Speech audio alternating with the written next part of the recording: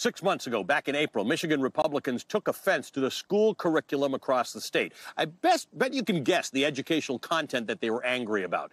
Anything having to do with slavery, racism, or LGBTQ issues. So, during a meeting in the state Senate chambers, Republican lawmakers proposed their own version of Florida's so-called Don't Say Gay bill. State Senator Mallory McMorrow, a Democrat, joined two of her colleagues in walking out in protest. In response, the Republican State Senator Lena Tice released a statement saying Democrats weren't protecting children from the, quote, danger of progressive indoctrination. But Tice wasn't done just yet.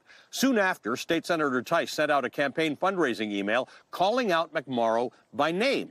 The email said, quote, these are the people we are up against. Progressive social media trolls like Senator Mallory McMorrow, D. Snowflake, who are outraged they can't teach, can't groom and sexualize kindergartners, or that 8-year-olds are responsible for slavery. Someone actually wrote that in an email or in a campaign document and distributed it. However, it was what happened next that really got the nation's attention. The state Senator McMorrow returned to the chamber and addressed her colleagues head-on with a speech that would soon go viral.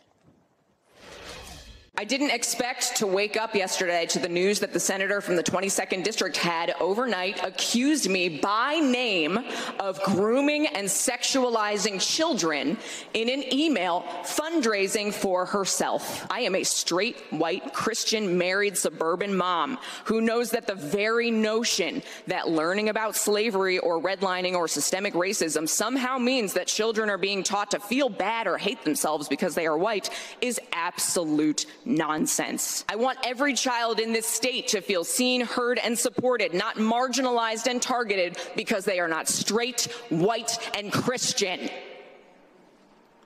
We cannot let hateful people tell you otherwise, to scapegoat and deflect from the fact that they are not doing anything to fix the real issues that impact people's lives.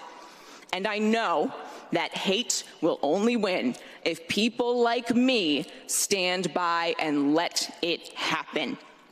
So I want to be very clear right now. Call me whatever you want. I hope you brought in a few dollars. I hope it made you sleep good last night. I know who I am. I know what faith and service means and what it calls for in this moment. We will not let hate win. David Remnick subsequently wrote a piece about McMorrow in The New Yorker, calling her a role model for midterms, arguing that she just might be showing Democrats the path to successfully doing battle with the Trump-obsessed, conspiracy-peddling culture warriors on the right. He writes, quote, she did an heroic thing in the Michigan State Senate. The country is in real need of many such acts, many such heroes. State Senator Mallory McMorrow of Michigan joins me now. The one advantage of you being a social media troll is that you said you were going to be on the show, so I bet a whole bunch of people are watching us this morning. Thank you for being here. Glad to be here. You decided to do something which is interesting because these culture wars are not necessarily something that you would choose to be involved in, but they went at you and what you stood for, and you walked back in after a walkout to take it on directly.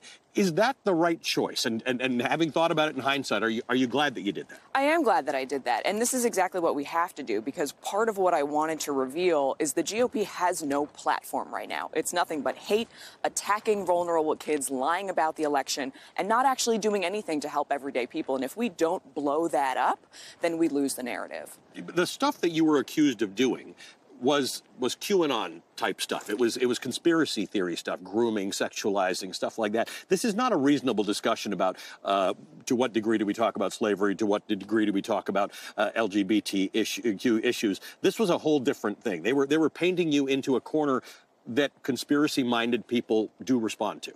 Exactly. And this was not a policy discussion at all. And we've seen the worst of that right here in Michigan when we had the first protest well before January 6th with armed gunmen in our state capitol, Boogaloo Boys, 3%ers, Oath Keepers, who hear this language as a signal to take action. And this is what we have to do to take our country back, stop the violence, and get back to policy discussions. So you just said something really interesting, the signal to take action, which is, by the way, the conversation we're having about January 6th. Did somebody really tell these people to go there, or have they been set up to say they're calling for us? Michigan is a lot of people don't really get this in America, but it's ground zero for this so-called militia activity, which is not legal. It's not really a thing. You're not allowed to take up arms to do the government's work in America. And yet you have people who sort of live that life here.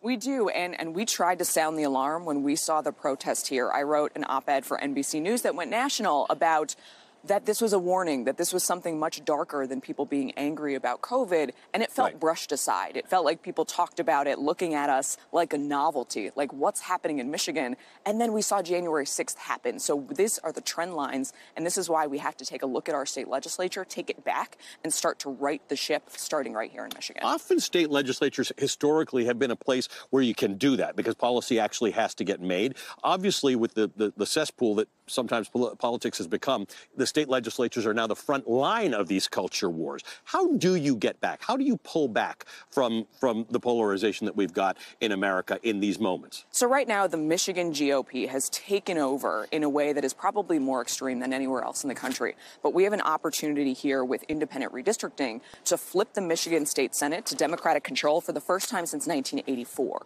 And if we do that, my theory is that shakes the GOP back to a place where we have to debate policy, that you can't lie, you can't target people, and it's not going to win. Definitely not here, and definitely not in the country. Right, and have to debate policy is important. In this show, we've talked about inflation, how everybody's blaming it on Joe Biden and the Democrats, and these culture wars. In the end, how do you, when you're out there campaigning, when you're talking to your constituents, and they say things like, well, I can't vote Democrat because they're responsible for inflation, or I can't do this because I wasn't responsible for slavery, or they're going to make our kids, Proposal 3 is going to make it so that my kids can have gender reassignment surgery without my input. None of this is actually true, but how do you have that debate with people who come to you about it? We have to go on the offense. We have to meet people where they are, and we have to work these things down. Prop 3 is a great example. Prop 3 effectively codifies Roe in the state of Michigan and finally gives women back the ability to make decisions about your own body. They don't want to have that debate because they know they're losing. So they're lying about gender reassignment surgery, taking away parental consent, and we have to expose those lies. Well, thank you for the work that you're doing.